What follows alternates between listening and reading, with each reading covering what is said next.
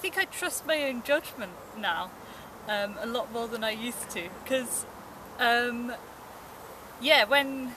the sort of people doing YALP are, you know, in their 20s, you know, late 20s, early 30s, and it's a time when you're really, you know, wondering what to do with your life and trying out different things, and yeah, wondering if you make the right decisions, which university, what you're going to do, and